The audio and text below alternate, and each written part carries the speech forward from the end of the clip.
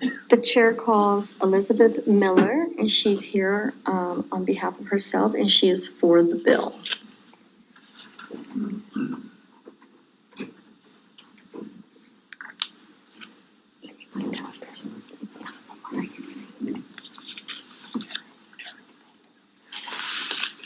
Good morning.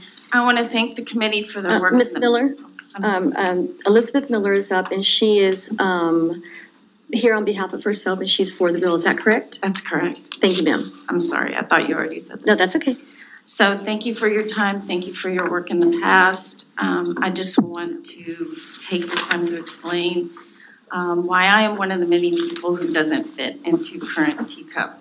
I have a rare disease called hypermobile Ehlers-Danlos, only it's probably the world's most common rare disease. It's not rare, but a lot of people haven't heard it and studied it. And so I use cannabis for a variety of reasons. Pain is the main feature of hypermobile EDS. I mean, we have plenty of other problems, but that's the one screaming in your ear at all times. Fatigue, I use it for GI issues. We have a collagen defect, so it affects you head to toe. Neurological issues, I could go on and on, I won't. Sleep seizures, all kinds of reasons. So I'm excluded because of that. I need it for pain. I can't use flour. I can't smoke because I have something secondary to EDS called mast cell activation. I can't use flour because of the mold. That will aggravate that, the smoking will.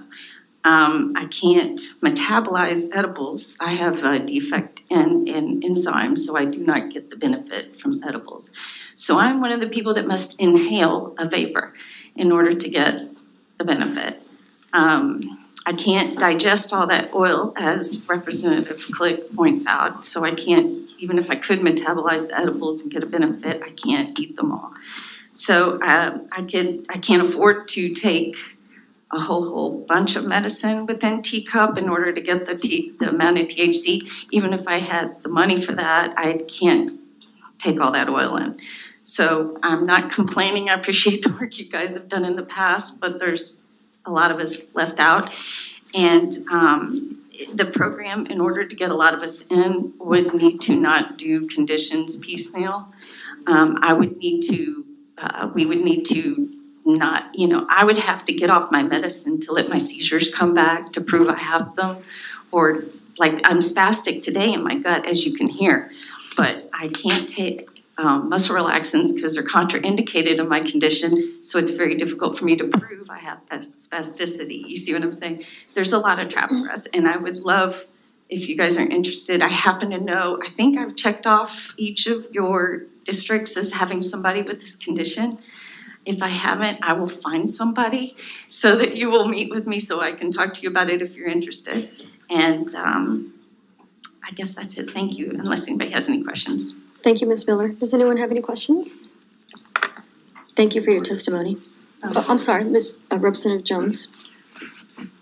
Couple of questions, Ms. Miller. Thank you for I'm over here. Oh, see, I don't know everybody it's okay. in this committee. You'll get used to my very deep voice in a second. But 2 questions. Can you tell me the medical condition you have again? And can you say it slow so I can try to spell it? Absolutely. We'll take the advantage of expanding awareness to the Ehlers-Danlos syndromes. There are about 14 of them.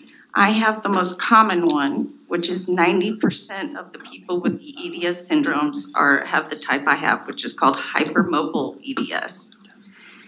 The other types, they've identified the genes. It's much more rare. Some are like 1 in 20,000, some are 1 in a million, some are only like a couple people on the planet.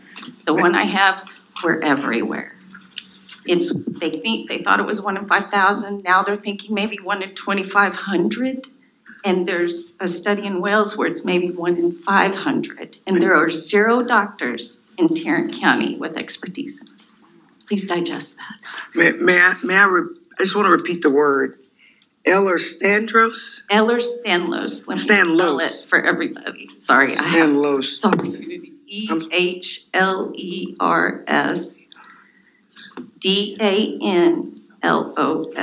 And the Europeans say it correctly. I say it the Texas. Thank you. I massacred that word, but thank you for fixing that for me. And then the last part, you said you because of issues you have, that you have to yes, smoke it or whatever. Inhale it. I'm It's okay. sorry.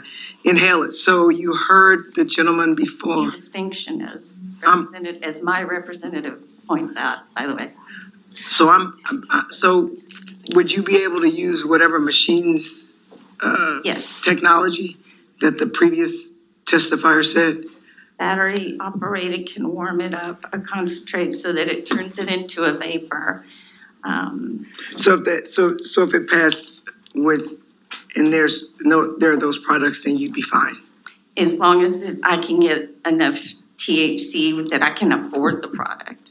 Like if it's so small that I have to overcome the cap, because you can overcome the cap if you have money. The cap discriminates against poor people, frankly, if I'm honest. May I ask why? Because the THC cap, if you want to overcome it, just get more medicine. Whereas, as Representative Click is pointing out, if it speaks in terms of medicine, like milligrams and things, it's just how much THC is in the medicine. Thank you. I really appreciate it. Thank you. Any more questions? I do. Yep, Representative Tenderholt? thank you for coming by. I know you've been by our office. Oh dear. So, no, that's a good thing. Okay, good. This is your capital. I'm glad you're here. When somebody. So I want to understand, so in your instance, you could do the vape or the different pieces of equipment that the gentleman was talking about a few moments ago. Could you actually smoke normal smoking? Because I heard you say you couldn't. So I hate to say I can't now because I'm doing so well that my mast cell activation symptoms are much improved. But smoking could cause an anaphylactic response. At one point it would because of the mold and the smoke together. And most cannabis doesn't have a ton of mold on it where normal people would notice, but a little bit could aggravate my mast cell activation syndrome. To be completely frank with you, my symptoms are much better now, where if I just took a hit or two, it probably wouldn't be the end of the world.